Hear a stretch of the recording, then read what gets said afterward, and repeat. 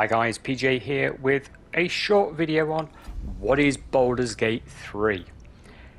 At the moment it's in the press, it's everywhere, but if like me you've never played a Baldur's Gate video game, you just don't know what it is. Well, this is to sum that up pretty much. The game at the moment is only available on PC. It's just released, but it's got over 800,000 players playing it all the time. So that's the Steam charts. Basically, they're saying that at any given one time, there is over 800,000 people playing this game.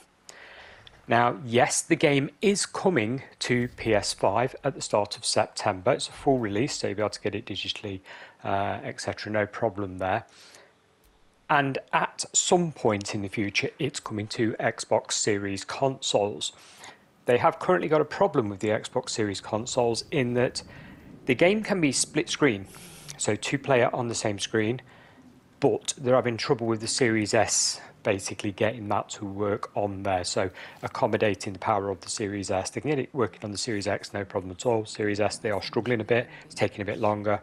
And the Xbox guys, the development team, they've sent people from Microsoft over to them to help them out at Larian Studios. Anyway, that's that out of the way. So you know it's coming through all the platforms.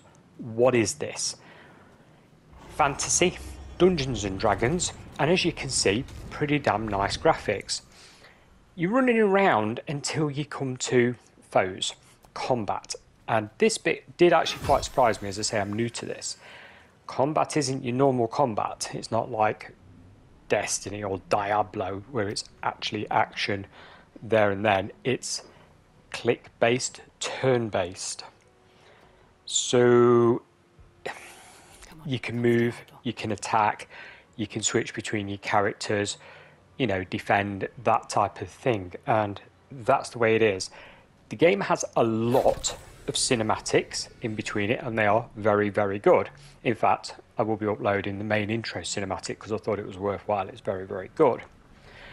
The game has a large story. It's an RPG game, and by the look of things, we're looking at about 80 hours on average, with, you know, maybe more with side quests and stuff like that. And obviously you've got a lot of variation on characters. But sticking with movement and combat, you've got an awful lot of things that you can click on. You can collect things, so you've got an inventory, a stash that you can fill up. And that is one of the main things with this, managing your inventory. Your inventory is going to be full really, really quickly, and that becomes a bit of a problem. As you go through the game, this is actually the start that you can see playing away here. So this is like the start section of the game.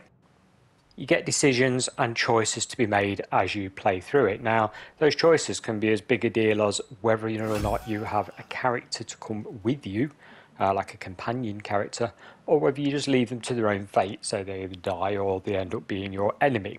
So choices in this game are a pretty big deal. As an example on the screen there, I chose to save the person that had been captured in that tube. And when you go to do that and you make a decision on that based on your preferences, it will roll a virtual dice sort of thing. Now, if you've used what your character class is at, such as this character is a sorcerer and she knew there was magic, yeah, hope to locking that thing. So we went the magic route. Yes, let's figure out the magic and, you know, disable the magic and open the door. If we'd gone another route and looked for a physical latch with this character, it probably wouldn't have worked. So like I say, class sort of dictates decision on this. Now, speaking of class, this game's character customization is massive. You can change every aspect of how the character looks, how the character acts, its abilities, and obviously classes themselves, you know, barbarian, warlock, sorcerer, rogue. There are loads more than that. There are absolutely tons of them. You know, you can be an elf, or there's just lots and lots of them to look through. And you can fine tune each one of the main abilities and secondary abilities. But you have got to bear in mind your combat is that turn-based system. Now, that may not be for a lot of people, and that's why I'm putting this video out there, because like I say, I was surprised to see turn-based. I thought this was going to be a more, you know, I don't know, free-running type affair. It reminds me, by the same studio actually, as Divinity Original Sin. That was an overhead view. This is a 3D view. It's as if they sort of took the game and spun it round. So before you spend your hard-earned money, guys, bear in mind, yes, it's got nice graphics, it's got nice cinematics, it's got fantastic character creation, Dungeons and Dragons, turn-based combat though. So is that for you? You know, it's a lot of things with Diablo at the moment, people thinking, oh yeah, this is a good game, it's in the press, but then they sell it because it's not. Guys, I hope this helps. Thanks for watching. Catch you again next time. Bye for now.